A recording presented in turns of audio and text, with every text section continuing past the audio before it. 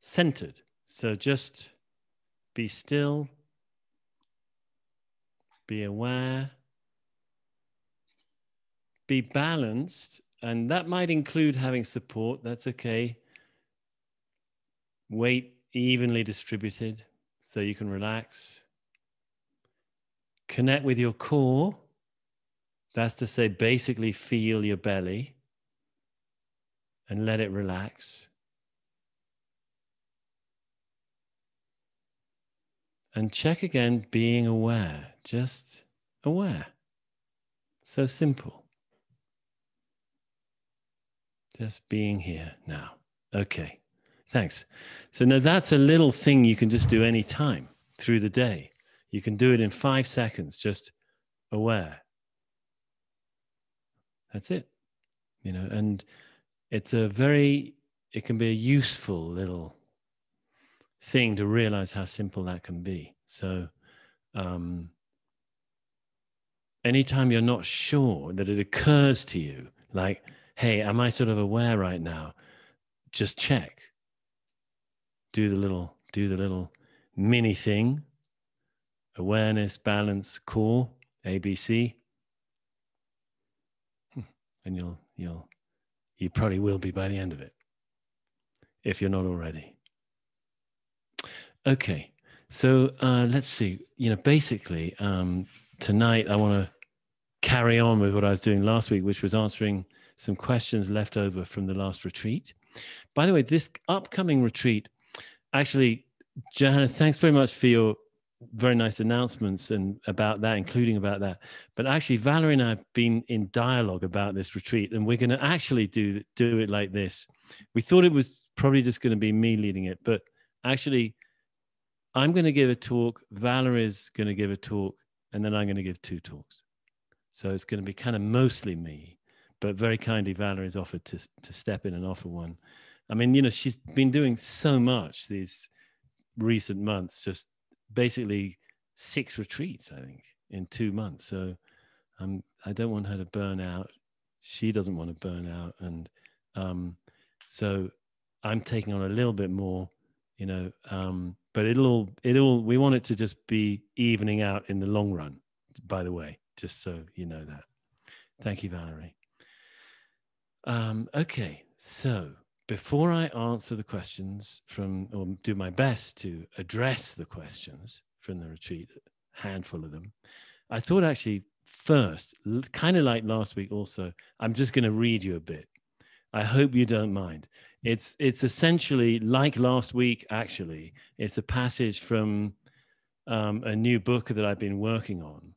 And this book is a kind of statement of what I've been really working on, in a sense, or developing, I feel, over the last 2-3 years. There was a point about, I'm guessing 2 to 3 years ago, at some point, I gave a talk that was a kind of revision of an early Zen teaching called the 5 Kinds of Zen.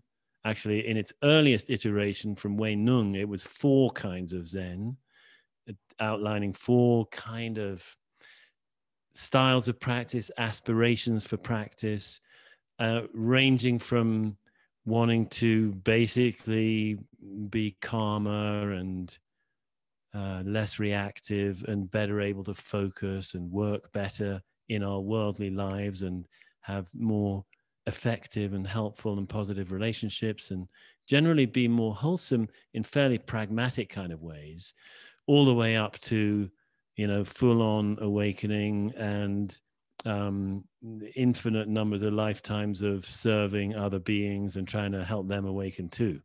So what I've done was back then I gave a talk where I did a sort of more contemporary reiteration of those and slightly sort of changed and tweaked and adapted them. Actually, one thing that happened then after that talk was sort of unbeknownst to me, actually, Johanna had very kindly taken notes, and she actually typed up a couple of pages that summarized the talk. And I took those and I thought, wow, that is very helpful. And I looked at them, I thought, yeah, I sort of agree with what I said for once, because usually I change my mind 6 months later, but they sort of held up. And now last year, many of you, I think, probably attended at least one or two of these retreats that I'd called Original Love, that were working through essentially the same 4 zones or areas that I think are very pertinent to meditation practice. And we're wise if we address all 4 of them in some way, or at least are cognizant of them. And I see them as really bridging the gap, if I'm right in believing that there is a gap, because I do believe there is a bit of a gap between modern contemporary mindfulness practice and practices that are aware of and engaged in and work toward and work beyond awakening. It seems there's quite a big gap, that there are practices, Zen is one of them, there are others that are aware of this human possibility of awakening. And there's a risk actually associated with those practices, ours, of putting emphasis on that in ways that aren't helpful, number one, but also in neglecting more ordinary human issues that probably the sort of more grounded, basic, simple practice of mindfulness is more likely to address.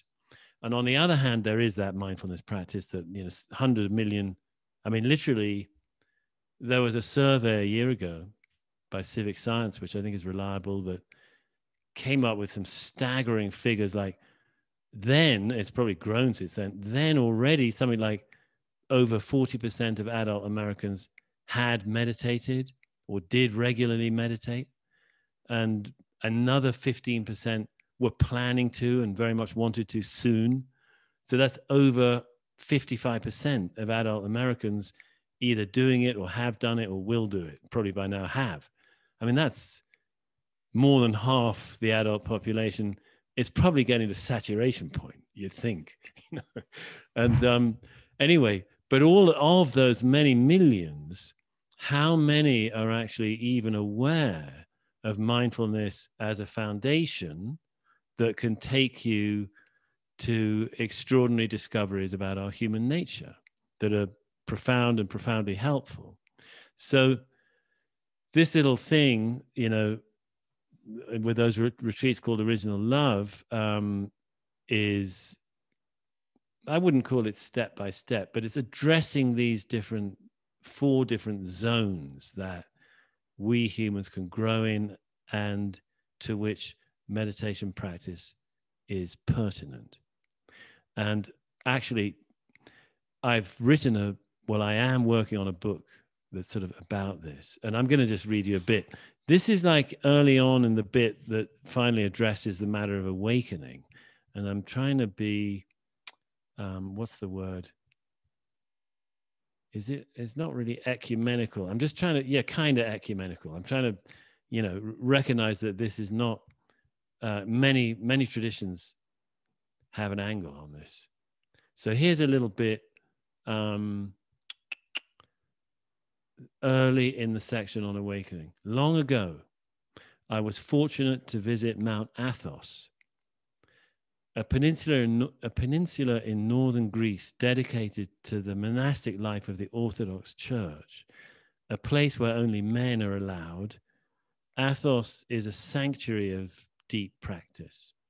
There actually is a comparable equivalent peninsula for women as well, for nuns essentially.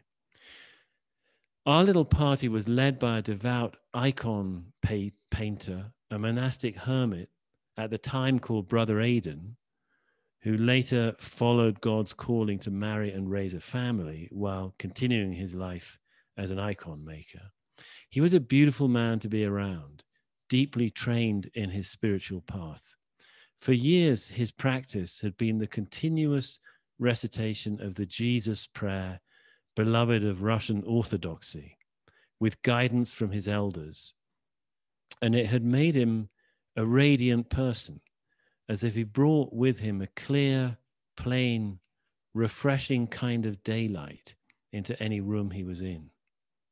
His primary guide was, in fact, an abbot in one of the monasteries on Mount Athos, whom he revered to the extent of being exultant when it turned out that we all would be granted an audience with him.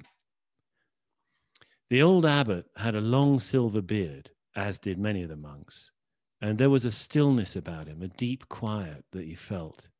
Apart from the long hair and beard and the golden ornaments that adorned his dusty black robes, he reminded me of some Zen masters I had met.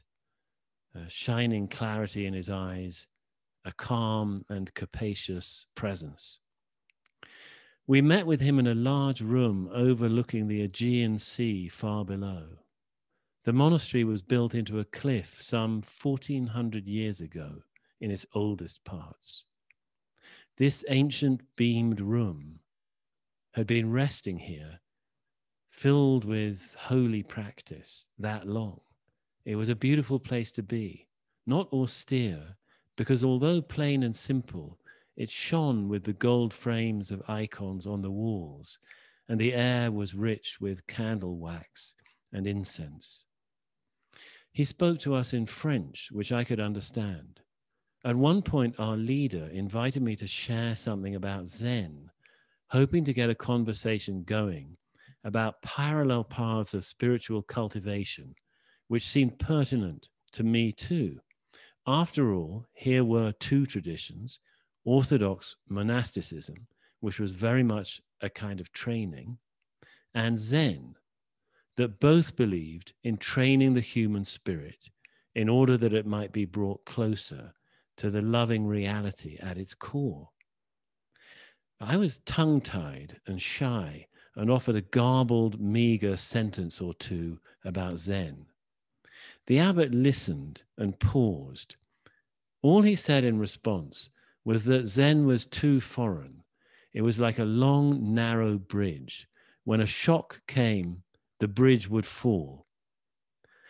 I was still quite young in practice then and felt both shy and offended. I kept quiet after that and didn't tell him what I thought, which was that far from being any kind of bridge, Zen seemed to be the shortest. Sorry, how's this going? The most direct shortcut possible to my own human heart and human nature. It brought me home to who I was, as I was, again and again, warts and all, in a way that I couldn't imagine could be bettered. Also, I disliked the abbot's implicit assumption, which I assumed was there, that Christianity would be some kind of home for me. What did he know? I had been brought up an atheist and I was half Jewish. The old graybeard rattled me.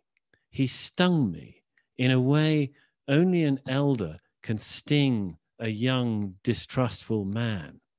His words echoed long after. Un pont très long et étroit. A bridge long and narrow. But paradoxically, perhaps in the way of Zen, over the next year or two, it was he who determined me to rededicate myself more assiduously to my then flagging Zen practice. He drove me, in fact, to finding my first true Zen teacher. But the main point that I want to make here is not exactly that.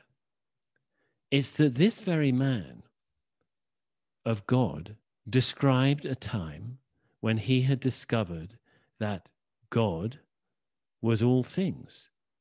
He had been coming home one evening on the same ferry that had brought us to Athos. It was late afternoon, and the deep, rich light before sunset had turned the mountain of Athos itself, which dominates the peninsula, into a glorious eminence, glowing in the late light. He gazed at it from the boat, fascinated by it. He told us this story, and before his eyes, the mountain dissolved into golden light. At the same time, everything else crumbled and became the same glowing light, including himself. It was then, he said, that he saw the true face of God. This wasn't the only way God showed himself, but from then on, he'd had no doubt that God was in all things and that God was all things. And all things were God. And it was only our fallen nature, our sin, our misguidedness that prevented our seeing this. Therefore, we must train in order to recognize what we are and in what ways we truly belong here on earth. I was astounded to hear all this. It paralleled Zen awakening rather closely. So closely, in fact, that his disapprobation of Zen stung all the more fiercely. Yet it greatly encouraged me too.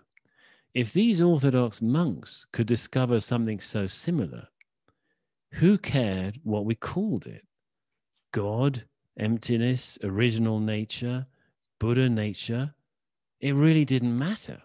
In all cases, it allowed us to see what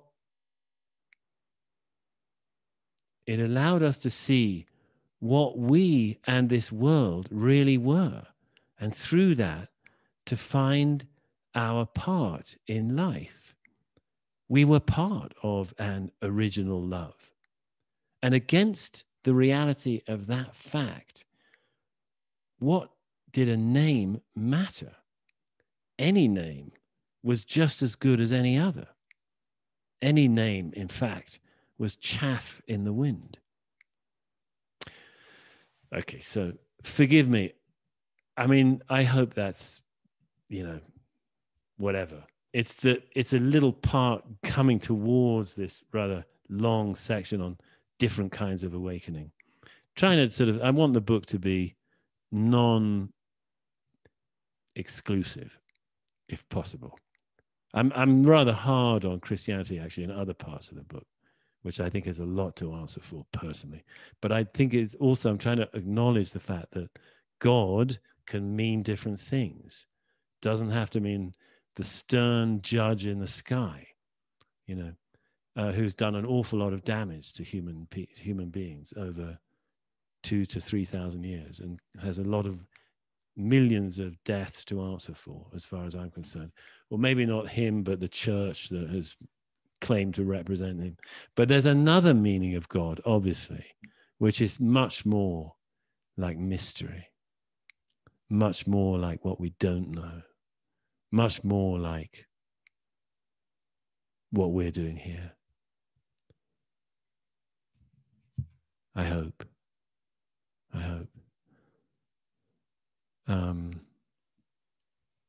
Yeah. Okay. So, questions. I'm just going to carry on where we got to. Here's a question. This has been an amazingly deep retreat, and I found so much peace. Great, thank you. Well, I mean, I'm not saying, sorry. Congratulations to your own practice for that.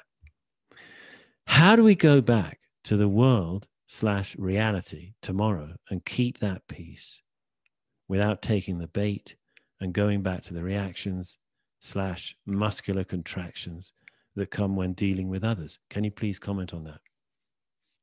Yeah, I mean, that's our sort of, it seems it's a recurring question. I mean, it happens on all levels. The principle of this style of Zen training perhaps is gradual cultivation.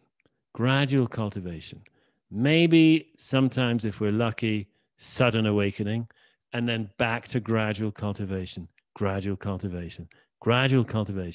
Maybe then again, if we're lucky, another flash of awakening and back to gradual cultivation. cultivation. It's what we do. It doesn't matter. You know, incredible revelatory moments can happen. They do happen. They happen through practice, and they happen occasionally without practice. But they're not much use unless they kind of get dug into a life, if you know what I mean. The way you dig a manure into soil. They have to be folded into life. They have to change how we live.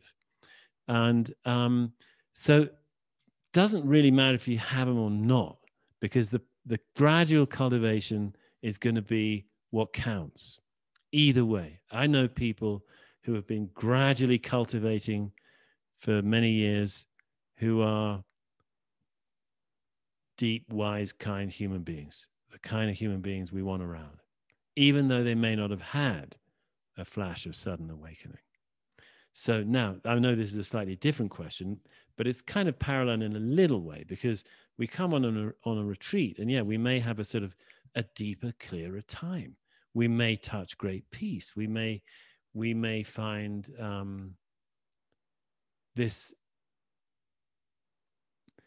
the beauty of being that shows itself through stillness. That through being still, especially in a group of other people who are being still,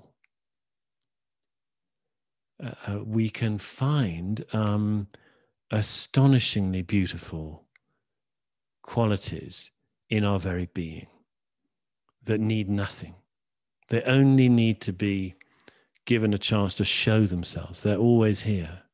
And we can find this, and it's marvelous. And you know, I'm not even talking about real awakening. I'm talking about deep states of stillness and quiet and peace and bliss and joy and delight and ease and healing balm of practice that can come just through being still.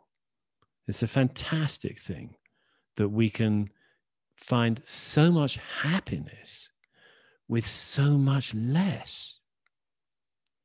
You know, it's like, it's almost the opposite of what we do. We're trying to get happy much of the time with things, with stuff, with activities, with, well, you know, whatever, interactions, activities, and things, and all the commotion, you know. And wow, we can get entirely different orders of happiness with much less. And a retreat can show us that. And what a wonderful thing that is. So now what happens after that, and I've sort of, you know, got to go back to whatever it is, you know, screaming young family, or, you know, or whatever, you know, or just work and workaday things, and there's bills, and there's the car needs servicing, and the this and the that, hassles, problems. How do I navigate all that after this blessed peace? I mean, I can only tell you what I've heard from my teachers and what I sort of have picked up a little bit along the way from many different sources, I guess. I mean, the first thing is, I wouldn't worry about it too much. You know, things take their course. And one of the great teachings of Zen seems to be sort of don't interfere too much. And that would include even with practice and how things go in practice. And if practice means the sitting side and the daily life side, which in Sambo Zen we think it does, the same would apply there. Like, be patient. Don't be too demanding on yourself of you should rest in some glorious state of samadhi even while you're being overcharged for a new set of tires or something like that. Or even while, you know, you I don't know, you know, typical hassles that come up. Well, I mean, just before this sit, I wasn't particularly happy. The internet stopped working. You know, Mountain Cloud is very kindly paying for expensive internet at our house. And it's right now, it's doing this infuriating thing that it works in most parts of the house, but it does not work in my room where I want to do all my Zen stuff and I want to do retreats and sits like this. So I'm in the kitchen. So I've got, you've probably noticed this odd, well, this very beautiful picture behind me. You can't see all of it. Let me show you actually. It's a remarkable picture by a Mexican artist friend of mine, Ricardo Mazal. He did a whole series of paintings on Mount Kailash. I'm going to just get my head out of the way.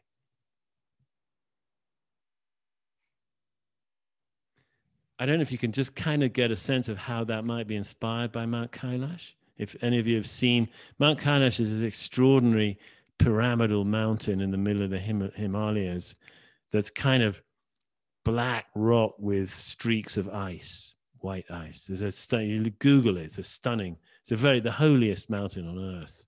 And this painting was inspired by that. Anyway, I'm in the kitchen. He gave it to me actually because I wrote something about his work once, and so I'm in the kitchen. Actually, I don't really want to be in the kitchen. I want to be I want to be on my zafu in my nice little Zen sanctuary. You know, I was a bit rattled. You know, well, too bad. You know, so what? Really, I didn't break anything. I didn't do anything outwardly harmful. I didn't shout. I was just a bit rattled. You know, and I don't care really. I mean, I don't want to have, you know, okay, I don't know whether this is any help to the questioner. Actually, I don't even know if the questioner's here, but I mean, I guess it's a question for all of us, very likely. Here's the thing. If we see through clearly enough, meaning really see this thing, shunyata, that is not a thing, that means emptiness. It means that all things are empty. All things are showing up just as they are, and no matter what they are also empty. Like that abbot on Athos seeing, basically in our terminology, that Mount Athos is actually empty. And through seeing that there's a pervasive emptiness kind of behind everything, in everything, sort of behind everything, and as everything. If that gets clearer, it can actually loosen our attachment to fine states of mind, because they too are empty. It doesn't quite mean what some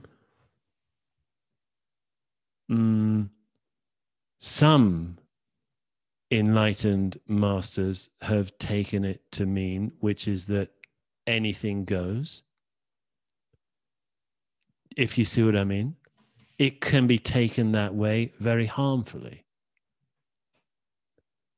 And that's wrong, because there's something missing in that view. Do you get what I'm saying? That if you accept and if you've seen that everything is empty, you could say, well, it doesn't matter what I do. I'm totally free. Doesn't matter what I do. It's all empty. That's a very dangerous doctrine, actually, if it can be called a doctrine, for obvious reasons, because it could theoretically strip away all ethical concerns, all moral concerns, in a very dangerous way. It's actually called the pit of emptiness to think like that. That's one of the dimensions of the so-called pit of emptiness, Zen's own terminology. The danger of thinking that because all things are empty, nothing sort of matters. Because the other side of this emptiness is actually that it brings us into, I mean, astonishingly, really, into an immediate intimacy with all things. So we are one with all.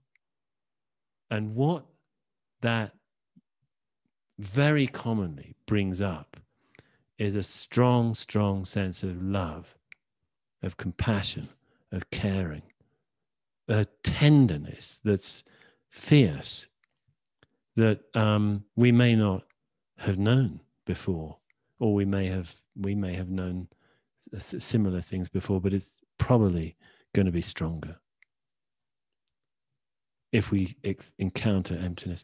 Now, but on the same time, there's a positive side to this as well, which is that, it doesn't matter so much if you have some reactions and you get some muscular contractions. It doesn't matter so much if your mood isn't perfectly blessed, gloriously beneficent, beatific. It doesn't matter quite so much. And actually, we don't really want nauseatingly beatific humans, really. Do we want? Do we? I don't know. Hold on a sec. I got to put my screen cover on.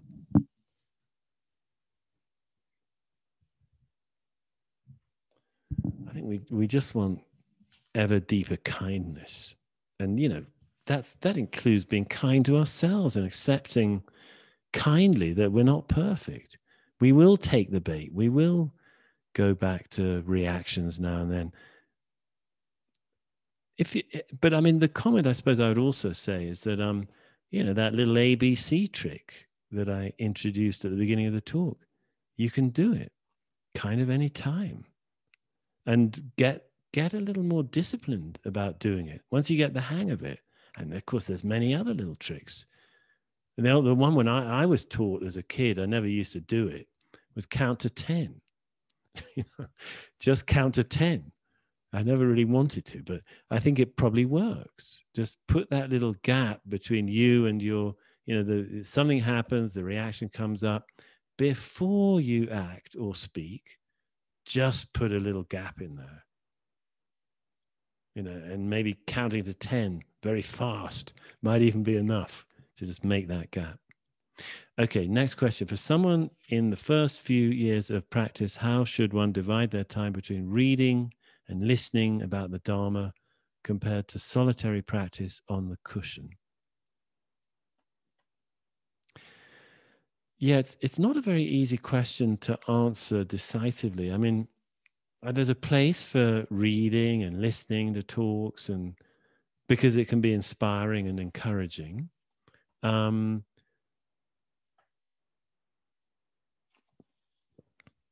I mean, obviously that doesn't actually compare with sitting, as the sitting on the cushion is the thing. But if you're doing it without any encouragement or guidance or inspiration, it might be very arid and bleak. So we want to fertilize it. But it's actually, if you read Zen, the Authentic Gate, there's a nice story about this question in there, which is a kind of perhaps a bit of a cautionary tale about a couple. I think you'll find it in the book if you read it, so I won't tell you now. But I'd say the sitting is paramount, but it's good to fertilize it, something like that.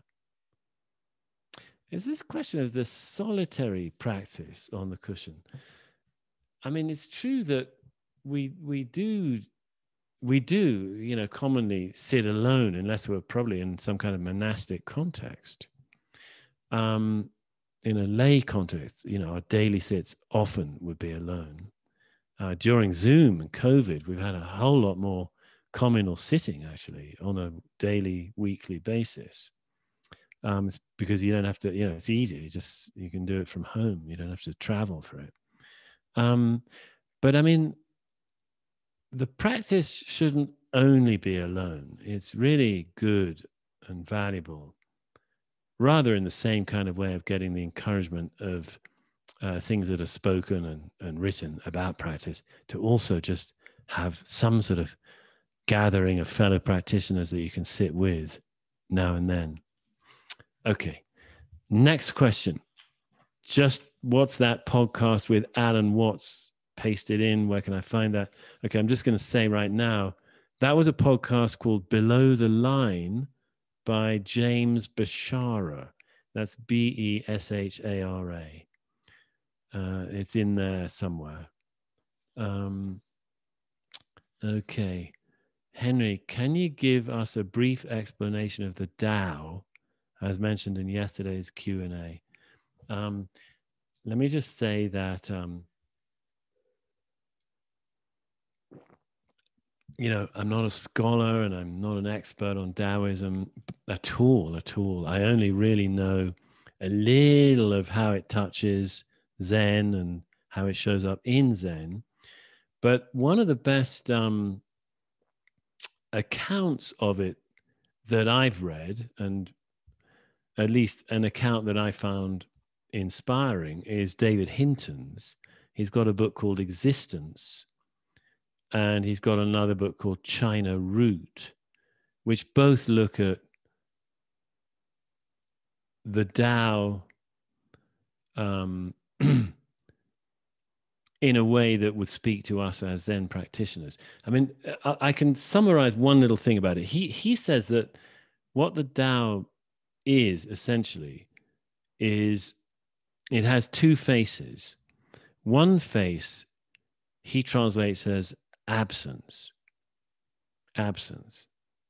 And the other face he translates as existence tissue, existence hyphen tissue, like the tissue of all existence, the fabric of all things that arise. And that means not only all external things, the things of the world, but as part of that also our conceptual, cognitive, internal, mental lives. So all of that is one tissue or fabric.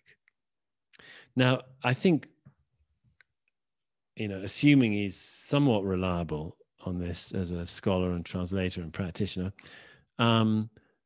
it seems to me quite easy to see how and why Chinese practitioners were interested when Buddhism came in, because Buddhism, especially Mahayana Buddhism, talks about shunyata,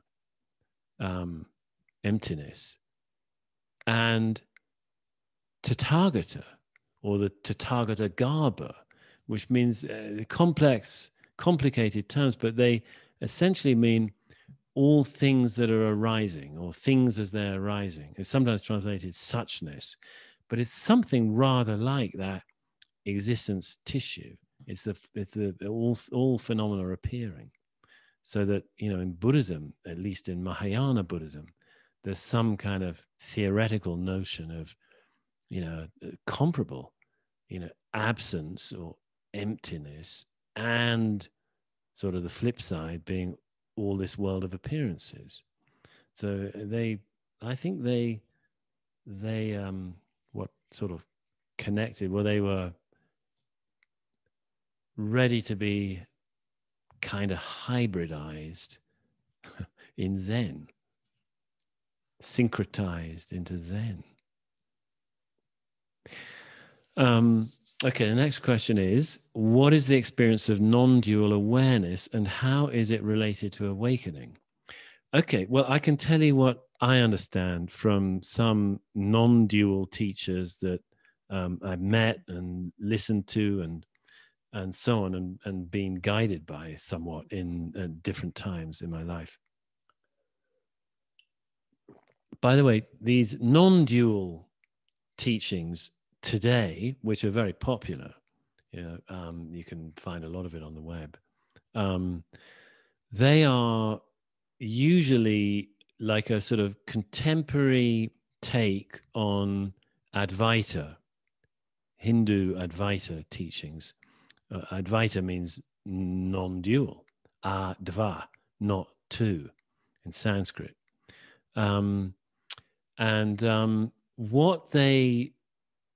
What they usually draw from is something called the Turiya, which literally means the fourth. And it's the fourth of four kinds of consciousness that some of the Upanishads say exist. And the four kinds are waking, normal waking consciousness, dreaming consciousness, deep sleep consciousness, which is sort of unconscious. And the turiya is actually what underlies all three of those. The fourth, turiya literally means fourth, is what underlies all three of them. And it is described as boundless, infinite, empty of content, without characteristics. So non-dual practice usually today, these days, is to, one way or another, usually not exactly through meditation, but more through kind of, sometimes they call it pointing practice, or sort of little guidance and little hints and different ways of doing it. But, to start to realize that, okay, we're aware. I mean, close your eyes right now. We're aware. We have a sense of awareness of body. We have a sense of awareness of the room we're in. You can sit here and kind of feel awareness actually sort of spreading out into the room and including the room. And it can go beyond the walls of the room. It can go outside. It can include everything from the body to the room, to the house, to beyond the house.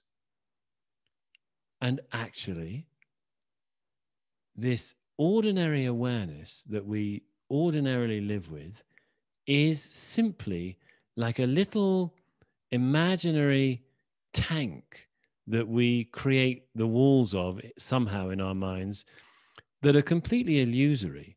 And actually, this little piece of awareness that we normally have, it is none other than a boundless awareness. And if you just sort of let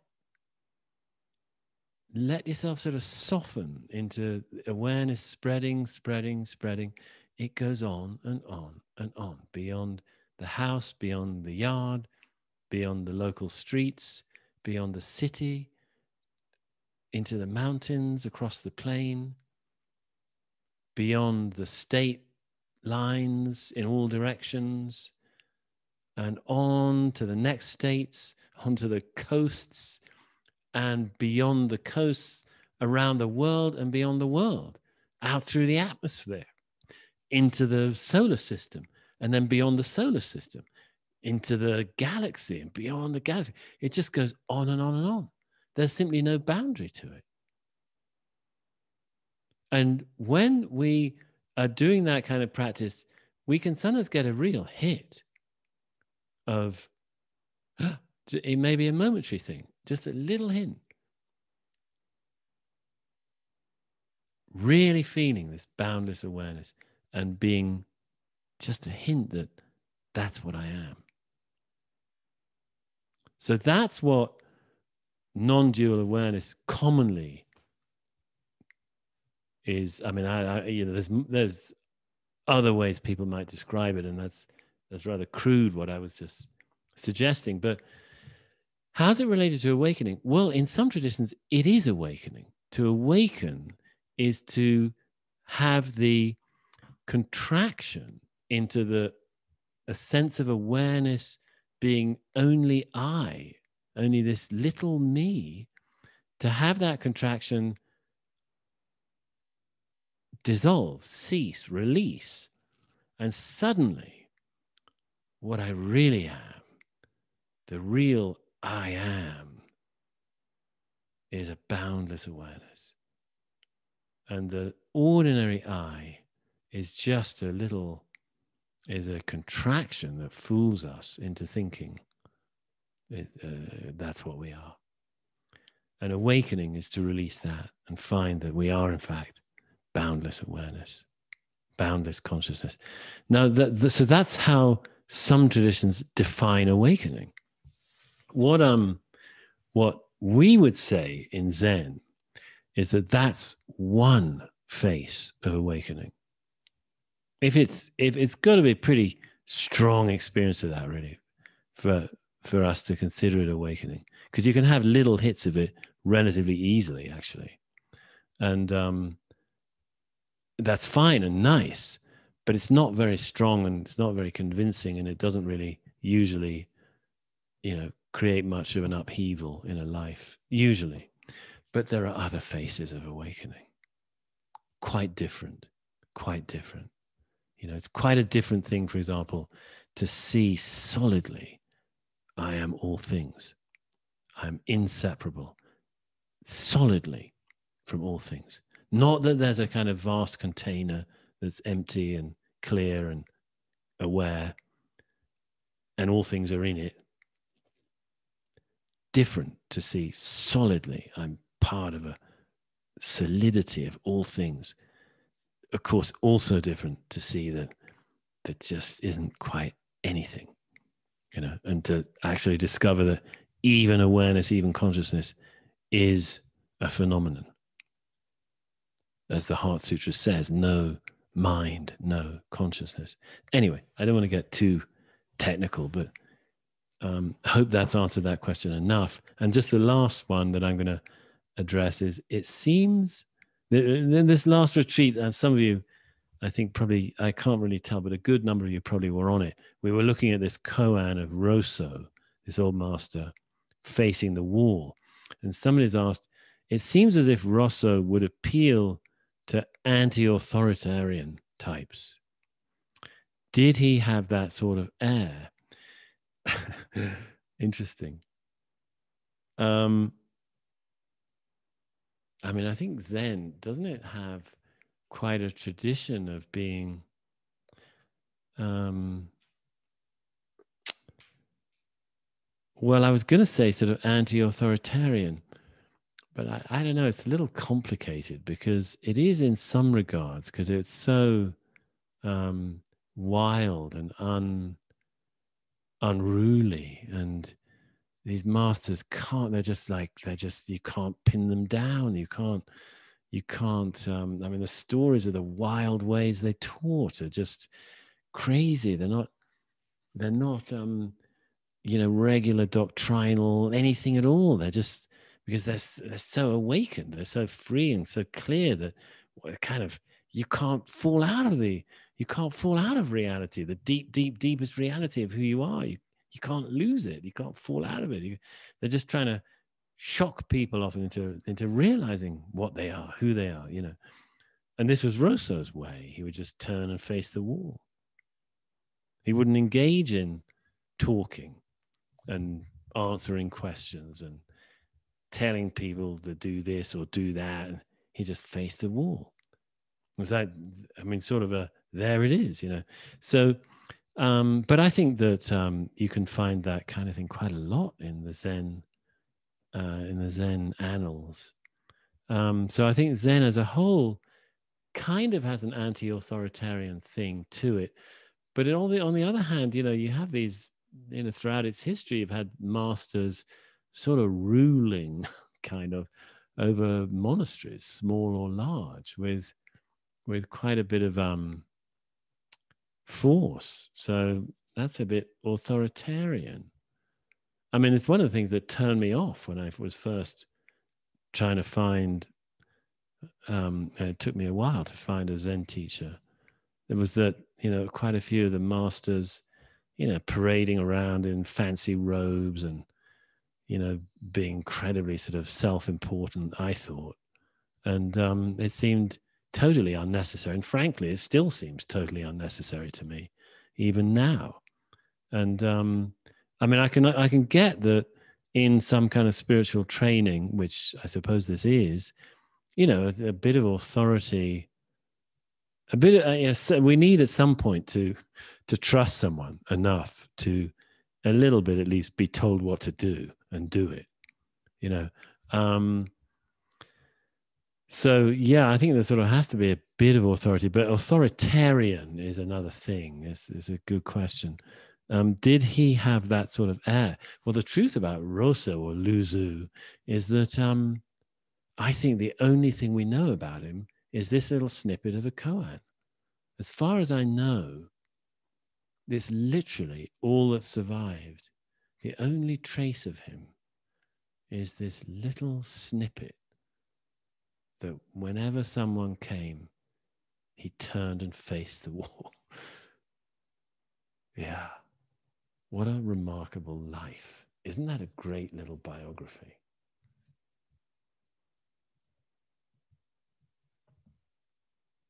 I'm just taking off my card here. Okay. His life, Rosa's life, is right here. When someone came, whenever someone came, Rosa turned and faced the wall.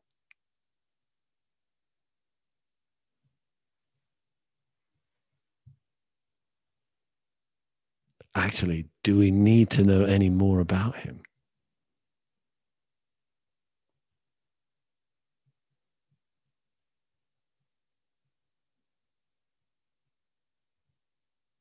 Could we entertain the thought that we might not? Everything he could give us is right there. Everything he could give us to sort of give us our own deeper life, fuller life, richer life, greater life is right there. Oh, what a gift. What a gift. Okay, so we'll stop there. And it's very kind of you all to sit and listen. And I hope this has been I hope it's been, kind of interesting, basically. I hope it hasn't been too boring, first of all. And I hope it's been some inspiration for your practice. Obviously, that would be a positive. And I hope, I hope you have a very nice rest of the evening. And actually, I really hope you come to the retreat next week. I think it's going to be a really nice retreat. And this Mu practice, I've got to tell you, I've been sitting with Mu since deciding to do this retreat. I'm blown away by how marvelous Mu practice can be. And I really hope that I'll be able to convey something of that through the retreat. And Valerie too. Okay. Okay, look, I've gone on a bit longer than I expected. My apologies. Have a lovely rest of the evening. And let's say goodbye. Thank you. Thank you so much, Peg. Thank you, Johanna.